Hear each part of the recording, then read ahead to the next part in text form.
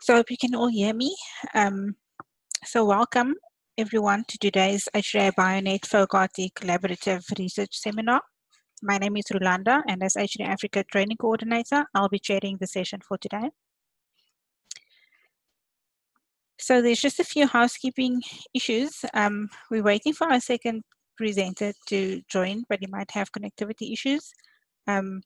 If he should join, then we will have speakers. If not, have Festus speaking only. Questions will be taken at the end of the presentations. You're welcome to type your questions in the chat box. Please just make sure that it is clear to who your question is directed at. You're also welcome to use your audio and ask your questions. Please just raise your hand, your electronic hand, to alert us when you do that. So I'll take this opportunity for Festus to get ready to share his screen. And then in the meantime, I can introduce him.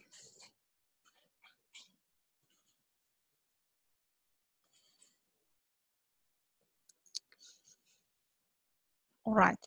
So Festus is an MSc student and he's based at Tshwane University and part of the ENCODE project. So Festus, thanks for presenting for us today.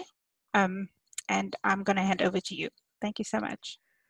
Thank you, Rolanda, for the introduction. Today I'm going to take you through my MSc project, an expanded motif assessment and ranking suite for human and insect research. Gene regulation in living organism is a complex network of interdependent processes. It involves a lot of different mechanisms and organelles. At the core heart of the system lies the process of mRNA transcription, which is governed by transcription factors. So what are transcription factors? These are proteins which bind to specific DNA region known as transcription factor binding sites or motifs. And there's quite a huge challenge in discovering these regions, these motifs in the genome. So basically, let me just put on my pointer.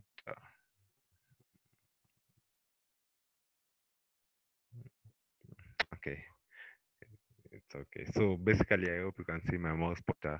The DNA binds to the transcription factor here, and find the region where the transcription factor binds to the DNA. You sequence the region, and then from the sequenced region, now you can do an alignment. The alignment is used to calculate the binding energy of the transcription factor to the motif. And then from this, now you can predict the binding energy of the motif, of the transcription factor to the motif. There are different techniques which have been used to perform these studies, whereby it will elucidate these motifs. There is the ChIP-seq, which is in the in vivo binding of the transcription factor to the motif. There is the H3ABioNet now, which is the in vitro, and then there is protein binding microarray PBM now, which uses different data. Here is an example of the H3ABioNet, whereby we have the transcription factor, it binds to the genome. This sequence is regioned, and then the binding energy is calculated. From then, we can find the motif where the transcription factor binds onto. So these motifs actually bind to conserved patterns in the DNA sequence, and then the motifs, once you elucidate them or once we find them, we can now use them to model the binding energy of the transcription factor using different computational techniques which are available and tools. The main problem is there are over 200 tools which have been used for motif discovery. And these tools actually use different kind of data sets and algorithms. And there's a word cloud of just a few of the tools which have been out there used for motif discovery. And some of them have been reviewed in the citations below here. The main challenge arises whereby each of these tools actually gives out a different version of the motif for the same transcription factor. Here's just a picture to show different variants of the HNF4 transcription factor generated by the different algorithms. This presents a researcher with a dilemma on finding which one is the best motif for a given transcription factor. So with this challenge, in 2018, Kibet and Mechanic developed a tool, motif assessment and ranking suite, with the whole aim of evaluating these motif models, assessing them and ranking them to find biologically relevant motifs for a given transcription factor. This is an overview of the tool. We have the front end here for the web server. whereby the end user puts in the transition factor name or motifs if they have them. And here we have the backend. I have lost my point. Okay, here we have the backend, which contains the motifs for the given transcription factor and a benchmark data set for the given transcription factor. It employs three tools: the consistency-based mass, the scoring and classification-based mass, and the enrichment-based mass. And these different tools have different algorithms, as shown here in this circle, which are used for different evaluations. For the CB mass, actually here we compare now the motifs available for the given transcription factor against each other. We see which one is the best performing motif. For the scoring and classification mass, we use the algorithms now to compare the motifs against a benchmark data set to find which is the best performing motif. And for the enrichment-based mass now, here we find which motifs are enriched against the benchmark data sets. However, there are some research gaps which arose during the usage of the tool, and some of them is the benchmark data set is incomplete. When I say it is incomplete, during the development of the tool, there are not quite a lot of chip-seq data available in the public eye. And currently, we have a lot of experiments, even from the ENCODE itself. A lot of them have been generated, which are available, and in other different databases. And the tool is currently limited to the human research only, but it can be explored for other organisms. And that's one thing we maybe want to incorporate it to be useful in different organisms. And again, the tool currently has been using an older version of the human genome, HG19, but currently we have the HG38 genome, which is available. So we intend to upgrade the tool.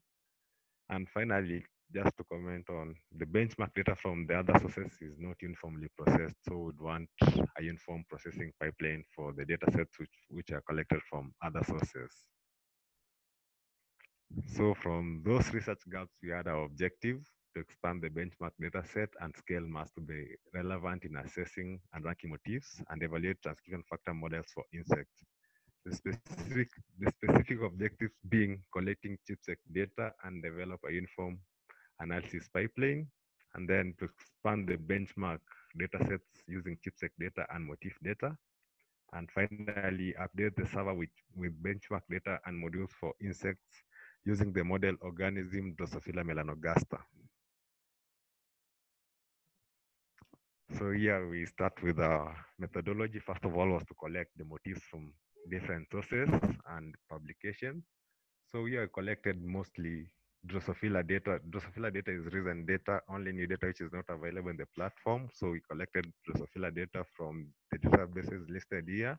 And for the human data, we collected data from those databases which were used previously and have been updated, and or databases which are not in the database before.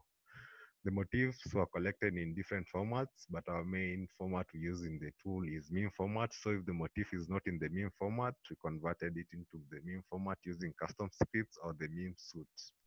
And then after conversion, the motifs were stored in an SQL table. For the chip-seq data, we collected data from different sources, from the ENCODE, for human data, ENCODE and modern. We collected also for the Drosophila data, and it is important to note data from ENCODE, ENCODE, and modern. We collected peaks because the data from these databases are uniformly processed. We went ahead to collect publicly available data from GEO Datasets, whereby we collected experimental accession and metadata. And it is useful to know that data from GEO datasets is in a form of human readable format, thus making it hard to pass it programmatically to extract important details which we want. So we had to make modules to do the job for us. And then once we get the metadata of interest, we could download raw reads from the sequence read archives for analysis in the chip-seq pipeline. Here's an example of a metadata from the GEO datasets.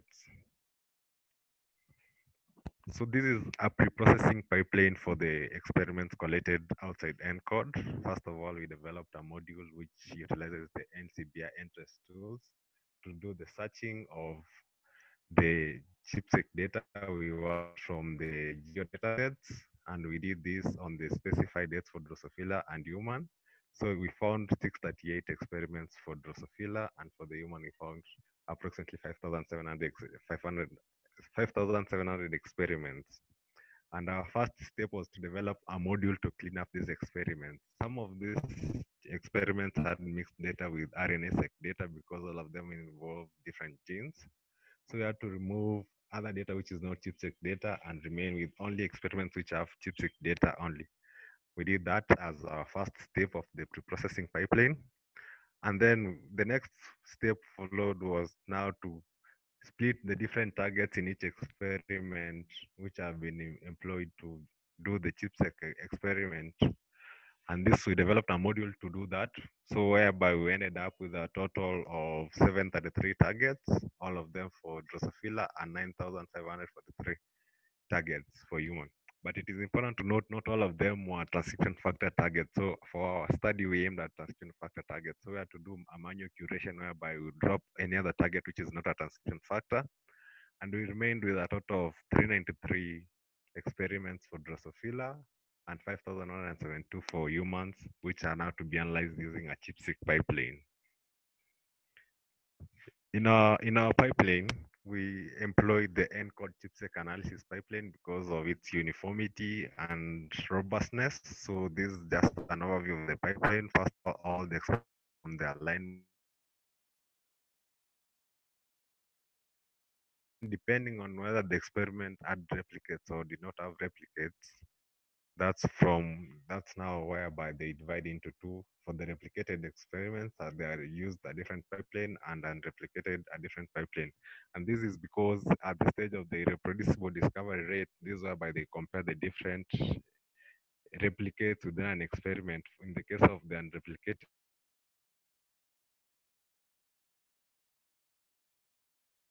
to discover if there is reproducibility across the experiments. We went ahead to do a database upgrade so as to incorporate the new organisms which we want to add to the MARStools.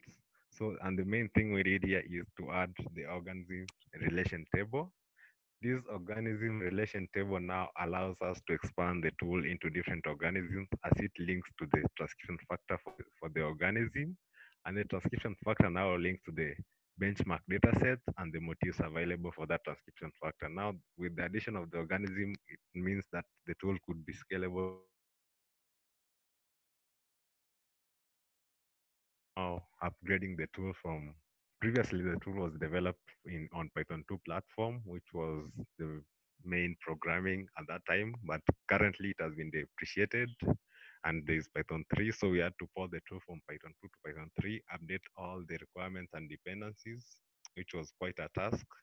And also we updated the major tool dependencies, which are meme from version 4.0 to 5.1, and give me motifs from version 0.10 to 0.14. And this quote here is self-explanatory of the challenges which I faced during updating of the tool. So to our results, first of all, I start with the motif collection. So for the human, we had motif collection of about 12,400 motifs, and the distribution to different databases is shown here. Our greatest contributor being the SPP database. And on the right, we can see the distribution according to transcription factor families, and you can see there are families which are consistent across the different databases, including the basic domain, and then we have the helix and helix domain, and then the zinc domain. You can see they are distributed almost in each and every database.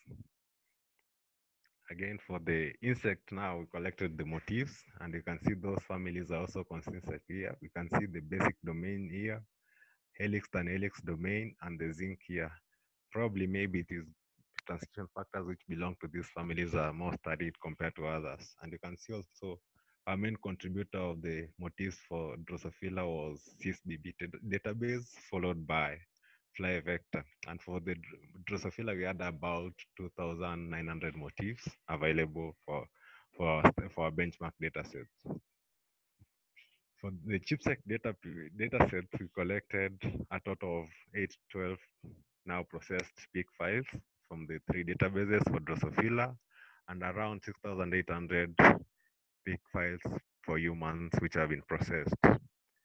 So we went ahead to now do an evaluation study. We selected one transcription factor for Drosophila, and the basis of selecting this transcription factor because it was one which had the most motifs at 46, and also the benchmark dataset. At least we had 5 different experiments with benchmark datasets for this motif.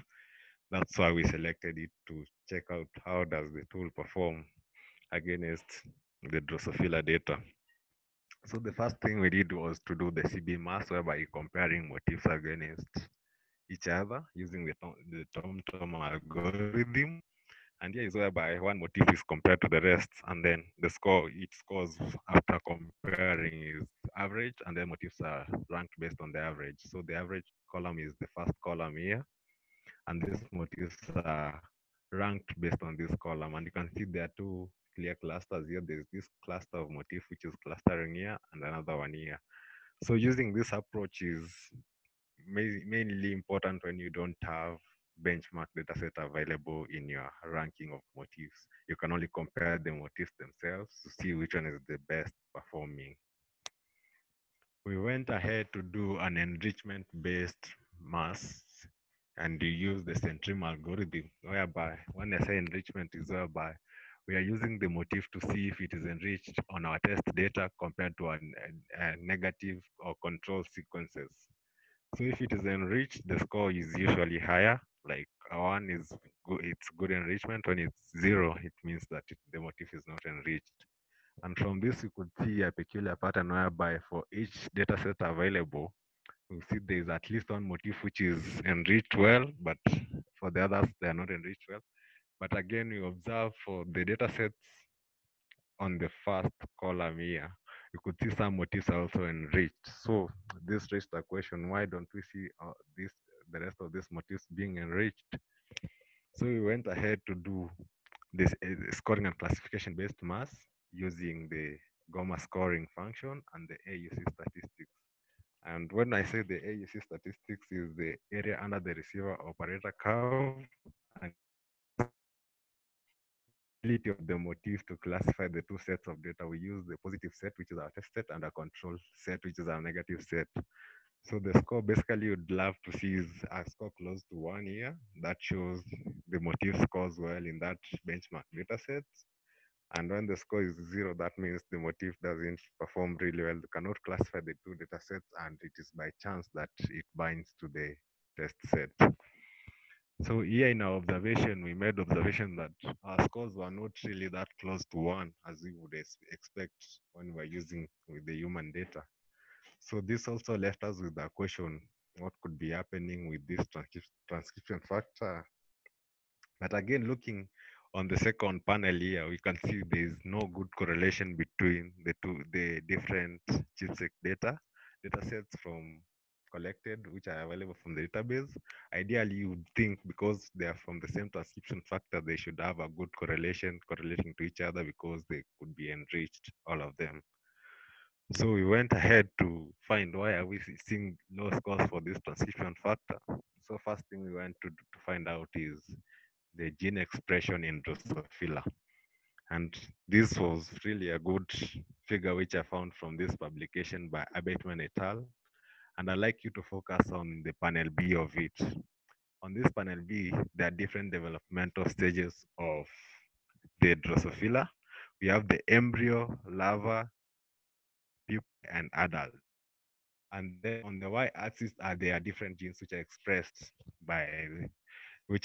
and they're showing the expression profile from, and on here you can see there is about to show you how the expression is.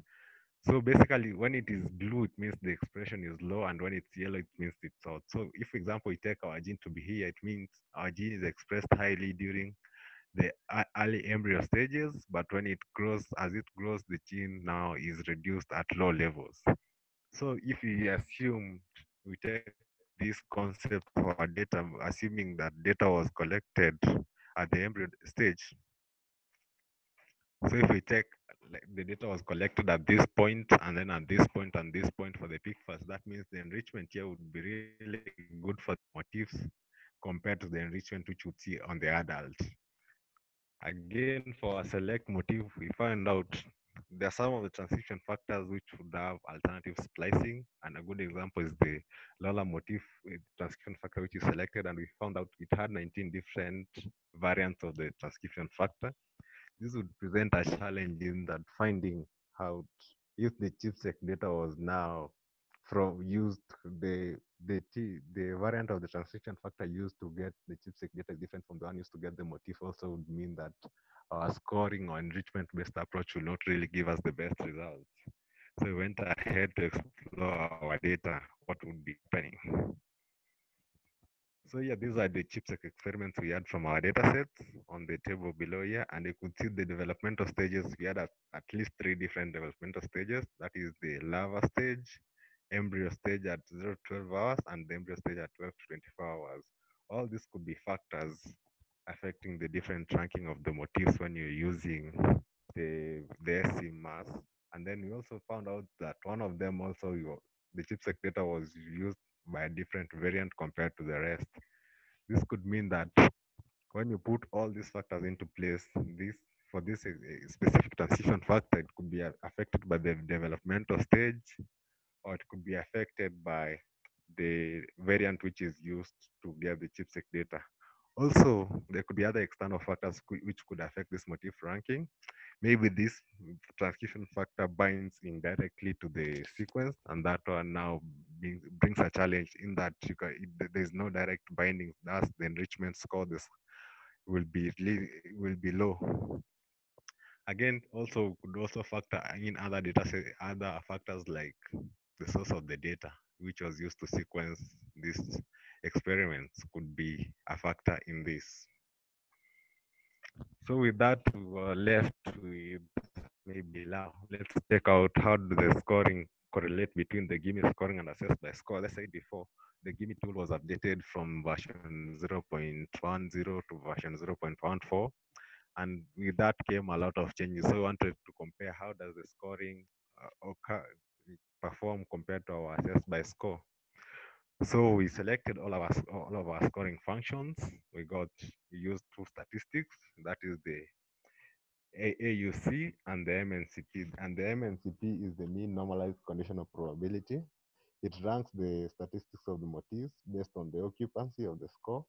And the higher the occupancy in a random set, and test out if it is performing really well. And then we have, for the GIMI now, they have a new scoring function, the precision recall area under the curve. So we compared this precision recall with the MNCP, and for the AUC, we compared just the same AUC in our tool. And you could see there is a positive correlation in most of the transcription factors when you use energy and gamma scoring, which is the preferred method of scoring in the tool. But for one transcription factor, USP did not, we found a peculiar observation, which we really need to investigate into that.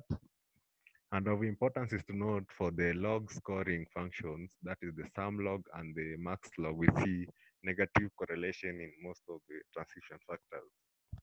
And this could be related to early observation that the log scoring functions, they don't discriminate well the positive and the negative sequences.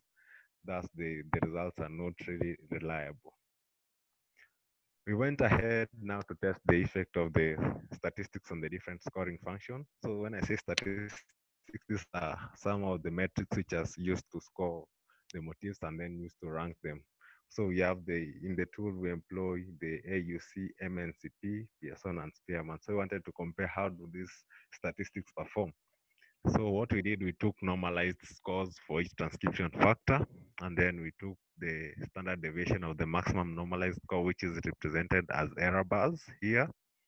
And these error bars show how unreliable a statistic is in ranking the motifs for a given transcription factor. And in majority of the scoring function and transcription factors, we found that the Pearson and Spearman correlation are really not very reliable for ranking motifs, and we would prefer to use AUC or MNCP because they are quite stable and they're not really affected. So finally, what we did, we wanted to compare the scoring functions between themselves to see how they work or how they correlate with each other. We use the Spearman correlation. And a score of close to 1 shows there is a good correlation, while a score closer to 0 shows there is a poor correlation. So on the first panel, we show the scoring functions correlation using the AUC statistics, and on the second panel using the MNCP statistics, which we found to be more stable. And you can see from this, it is clear that the log scoring function, that is the sum log and the max log, they don't really correlate well with the rest of the scoring functions. That's because maybe they are less discriminative power when they used against a positive and negative sequence scoring. So from this, we at least had an overview of what we have done. And just to conclude, we have expanded the benchmark datasets for human by a twofold for Motifs and an eightfold for ChIP-seq data. This means we have a robust dataset for assessment and ranking of Motifs for humans. Again, we also developed a workflow for uniform processing data from different sources. That means we will eliminate variations which would result from different peak collars for the benchmark datasets. Having a uniform pipeline, that means you eliminate the variations. And also we populated the tool with the benchmark data for Drosophila. That means we are providing the first assessment tool for Drosophila insect data. And again, we need to fine tune it so that we see how it works against all the available transcription factor for Drosophila. We find how the scores are. And I'd like to acknowledge my supervisors, Dr. Caleb Kibet, Dr. Dan Masiga, the bioinformatics team at SPP, Professor Philip Mechanic for their assistance in this project. I also like to thank my host institution, Pwan University, ENBIT, and SPP for the support, and also like to thank IDEAL and NIH for the financial support in this project. Thank you, and I welcome your questions. Thank you so much, Festus, for such a nice presentation. So our next speaker seems to have connection issues. So I think we'll go straight into questions from here. So the floor is open for those who would like to ask Festus some questions, please.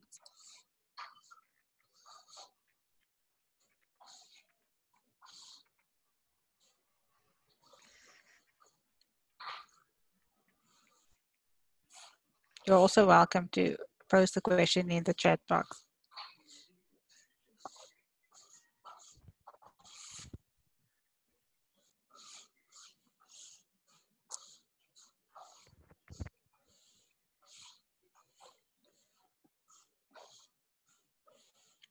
All right, if it's quiet, I'll start and pose the question to Festus. Won't be very complicated. I was just interested when you said you have to do a lot of, because the data in the different databases are not uniform, you have to do information. How long does it take for you to, for example, transform one database's data set in terms of like the time? Okay. Obviously, it depends on how much you're using from a database. Thank you for the question. Now, for the motifs from the different databases, it all depends on what kind of format they are in. So they could be in forms of sequences, PFM, that means they are in position frequencies. And also it depends on the number of motifs. There are some which could be 1,000 or maybe more than 1,000, others could be 100. So you have to find the right algorithm which you use to convert into the meme format. And in some cases, you have to just convert into an intermediate format for you to now convert them into the meme format. So there's no specific time it will take you to convert. So it all depends with it is tailored, the conversion is tailored to the database where you collected the motifs from and how the data it looks like. So you have to find if you have to make custom scripts to convert it into an intermediate format, and then now use some of the meme suite conversion scripts to convert it now into the meme format. Wow, sure. So it appears it can take quite some time. Yeah. Anybody else with a question?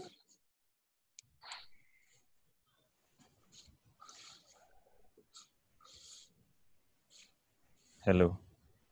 Yes, please, John, go ahead. Thanks, Festus, for a nice talk. So one of the research gap that you pointed out, the different versions will give you different motifs. So have you tried to compare your program with other tools, and how do these compare? Thank you, John, for your question. So for the other tools which I mentioned here, those are tools which are used for motif discovery. And here we are doing a motif assessment. Now after they have been discovered, we want to compare those motifs discovered by the different tools. How do they now rank? Are they consistent or concordant in the results they get? So we want to compare to find out which is the best motif for a given transcription factor.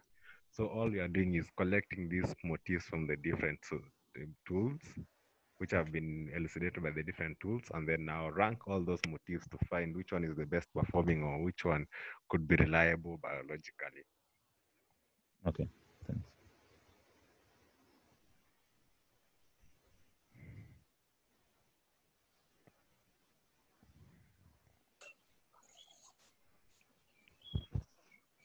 Any more questions?